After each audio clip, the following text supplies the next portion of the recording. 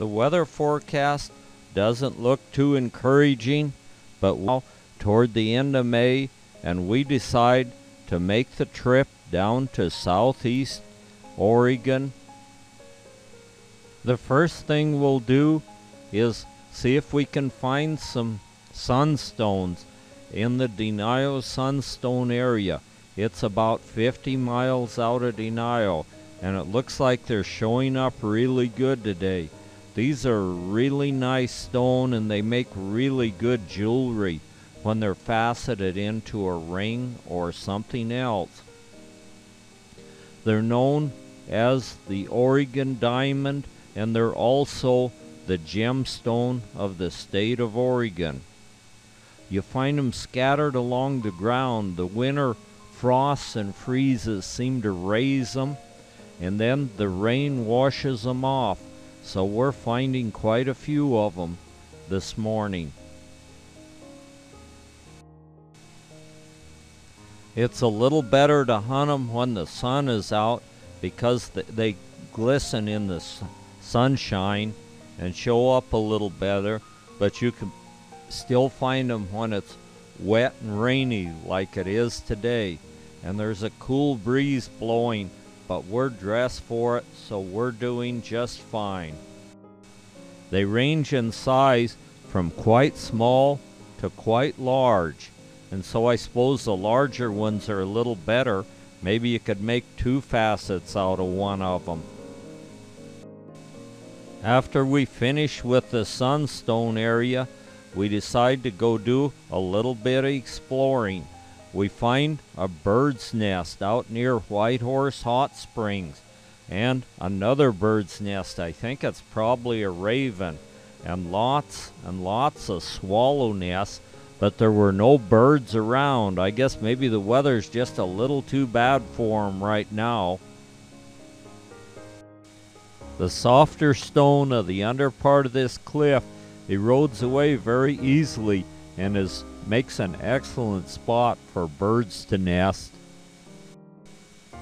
From Willow Creek we go over to Little Whitehorse Creek and find it's rain swollen, and also the beaver dams have pretty much all washed out in Whitehorse Creek too.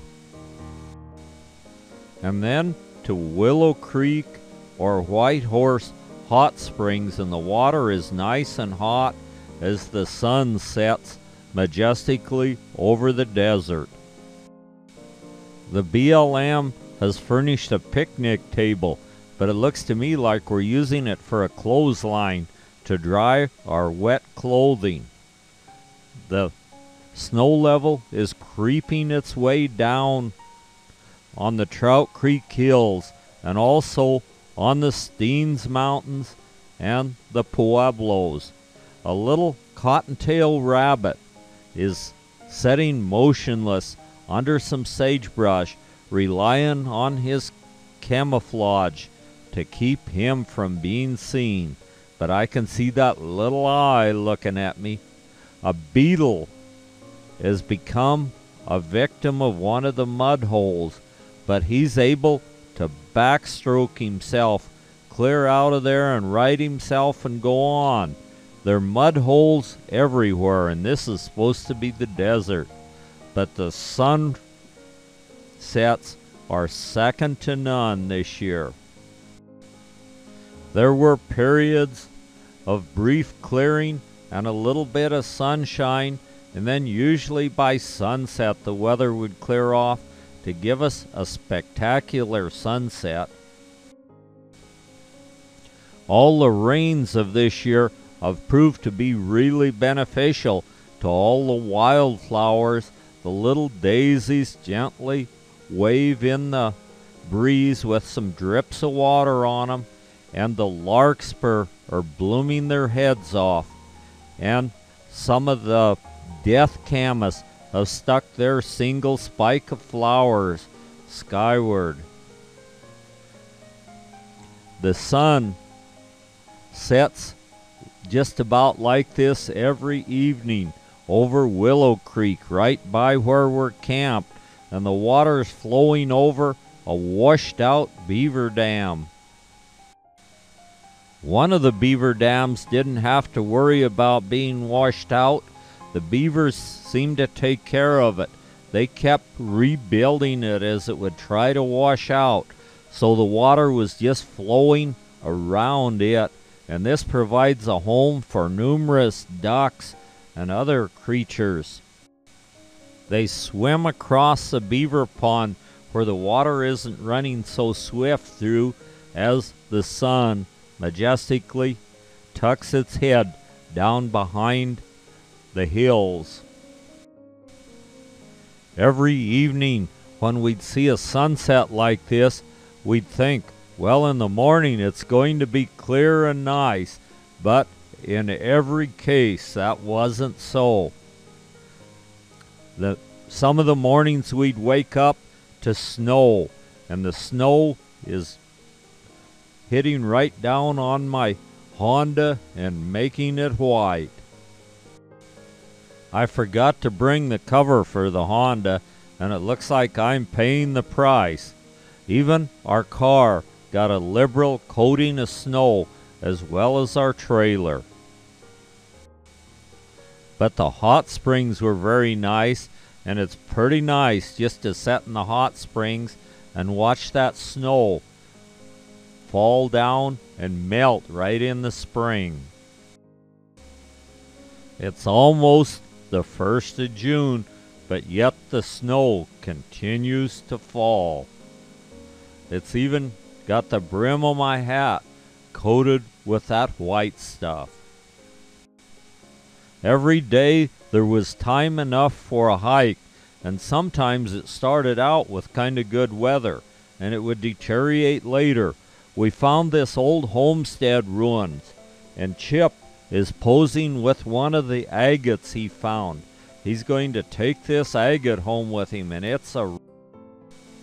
After a few days around the Whitehorse Desert, we decide to go over and check out the Steens Mountains and the Alvord Hot Springs area. The Alvord Desert was covered with water.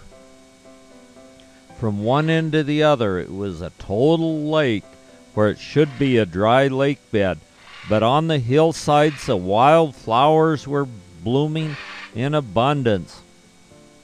The Indian paintbrush were giving some color to the desert floor, and the arrow-leafed balsa root were blooming nice, as well as the daisies on the desert floor. I decided to drive up the little road and take a look at the lupin that are blooming up above the desert. These lupin are a very rare variety of colored lupin. They're yellows and pinks and light blues and whites. They're only in this area. It's about the only place in the world. There's a belt of them that goes up through about 3 states. And we drove up the road thinking it would be all right as usual. It's usually good and hard. But when we got up a ways, we found it was anything but hard. The lupin are blooming their heads off right below the stormy Steens Mountains. And we're taking a photo op even though it's threatening rain.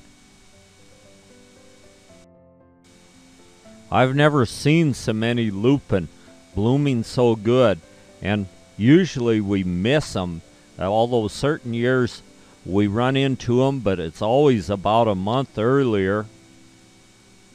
We drove up the road to take pictures of them, where we very easily could have walked, but we chose to drive up, and that wasn't necessarily the greatest idea. It was just a little bit muddy, and I got sort of stuck a little bit. We managed to get free of the mud and go on. From the muddy road area, we're going to head on. The only problem I had when we got out on the highway, my car was going thump, thump, thump, thump, and just vibrating something terrible.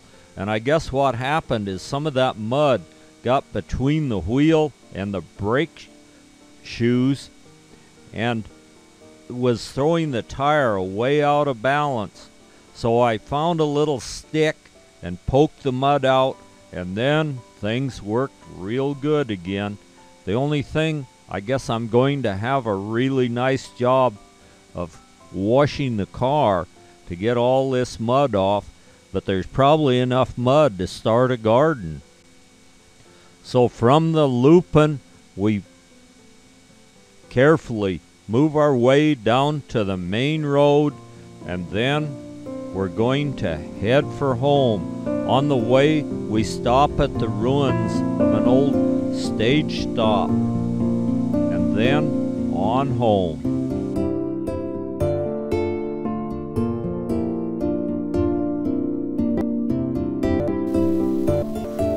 We need subscribers really bad on this channel, so if you could, I'd certainly appreciate it if you would subscribe. And thank you for watching, and this is all for right now.